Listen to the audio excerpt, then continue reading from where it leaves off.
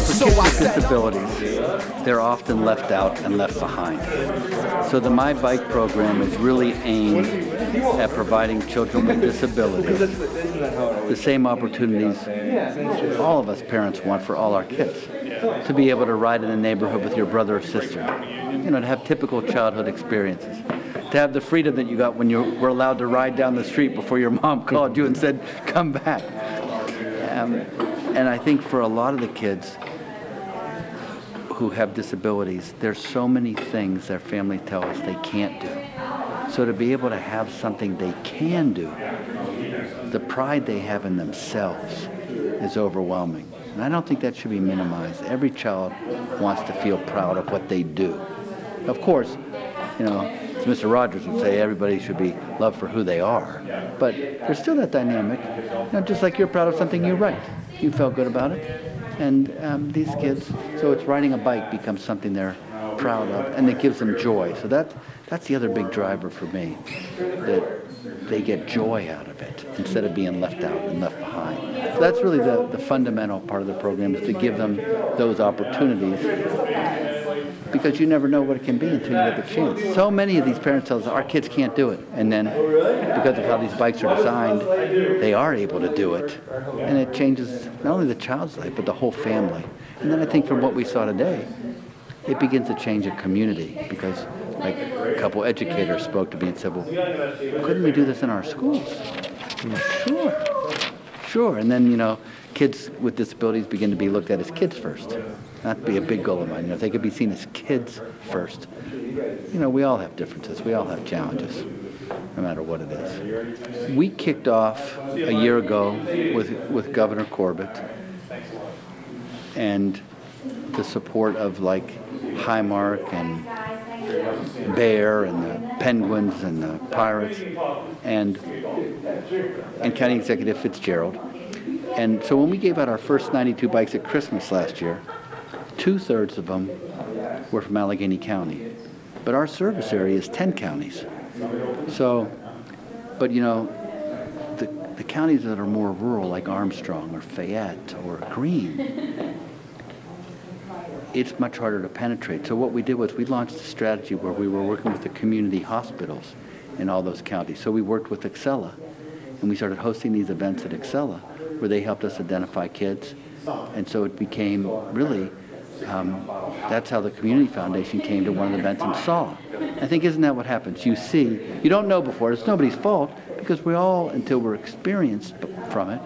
So it was great to have that partnership. Highmark opened the door to Excella for us, and then we created a partnership with Highmark and Excella, and then it led to this next step. And now I was on the phone this week with the IU up here, you know, because they really see, like we have 90 openings at the moment. That's a lot of bikes. You know how it swings. We'll have too many kids, too many bikes. Well, right now, because of the gala, we have a lot of bikes. So if we could get the word out. Now they're going. On November 1st, we had 104. Now we're down to 90. So you can see they're going to go quickly. And so really, those communities that organize the most effectively are going to get a share of the bikes. So that's where you could see the wheels turning and people here today. Well, can't we get more organized? And I think really, if you think about it from a community foundation perspective, isn't that cool?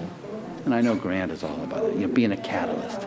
They're not just funding, but you know, lighting a match that lights a much bigger fire. And that's partly why I admire his leadership, that kind of mentality. And if that happens up here, it's great, you know. We start with a little fire, we get a big fire burning for kids with disabilities. The county treasurer, Allegheny County, John Weinstein, what John did a couple weeks ago, he distributed this bike flyer to 7,000 Allegheny County employees, 4,000 retirees. And I said to him, John, if you do that, I'm going to predict for you what's going to happen.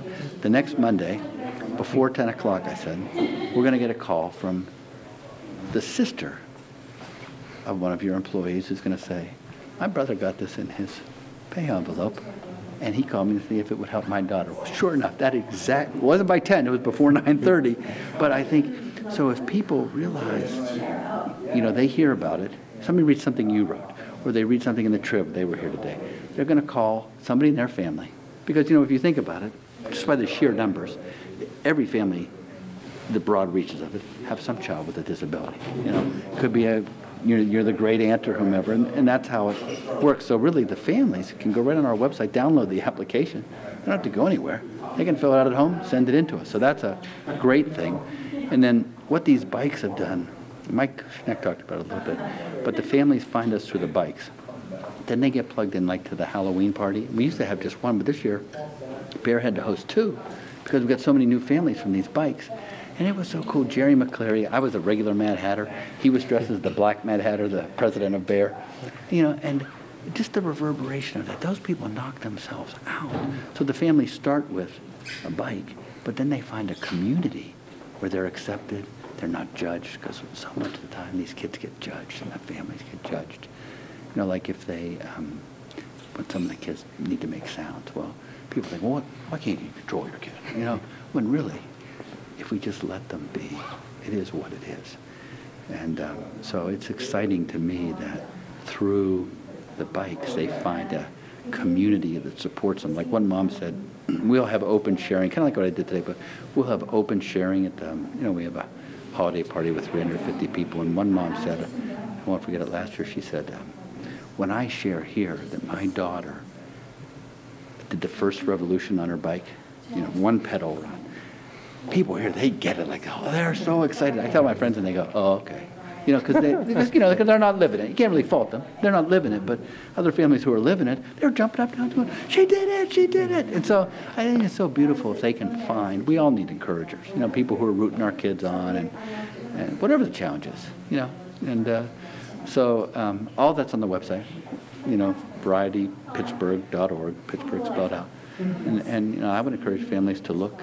And I think what can happen is we really then make, and this is what's great about the foundation, we end up making these kids an issue.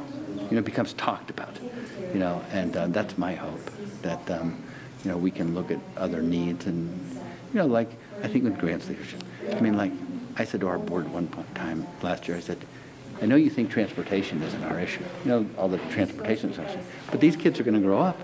At some point, they're going to need to get on a bus to go to work. Maybe they're only working 15 hours a week, but it's still 15 hours. It's very important to their lives. So hopefully it opens a door to have other discussions, you know, about what are the needs of, you know, what are the broader needs and how do we build a better community to support these kids. So, yeah, it's a blast right now. One of the hospital CEOs said, I'm quitting, I want your job, you know.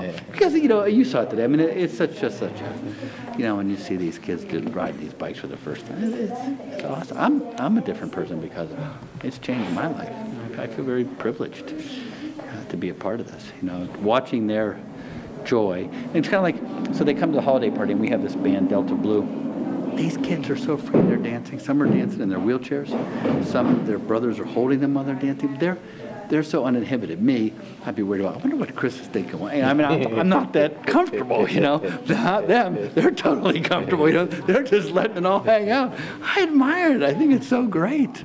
So, yeah, that's what we're hoping, you know, to build a broader community, have a bigger discussion while they get things like mobility. Like we'll have to tackle, one of the things I want to tackle, for example, is communication devices. You know, like schools are providing iPads, but you can't take it home. Well, if you're a nonverbal child, you got to communicate at home just like you do in school, right? Like one mom said to me, Charlie, when I take my daughter to the grocery store, she has to point at everything she wants. She said, I'm not complaining, but can you understand what I'm talking about? How long it takes us to shop while she points to it. We got to go down, up and down every aisle. And that's, that was profound for me, you know. And, so that she got a bike and we got her a communication device. But I think we have to think through, you know, it's with people like Grant, how do you make system changes? Not just, you know, individual, how does philanthropy help guide that to broader change? And kind of like what we did with uninsured kids. We started with a philanthropic-based model, and then we got the state, we used the cigarette tax at the state level, and then we used the cigarette tax at the federal level. And that's what I think, if we can create these models that can be leveraged, that's ultimately create a model that can be leveraged into something bigger.